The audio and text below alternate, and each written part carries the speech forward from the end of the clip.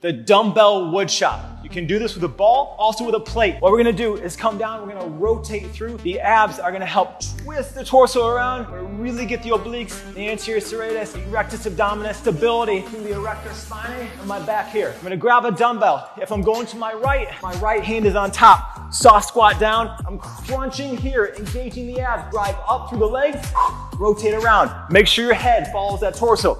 Control down, exhale through, crunch.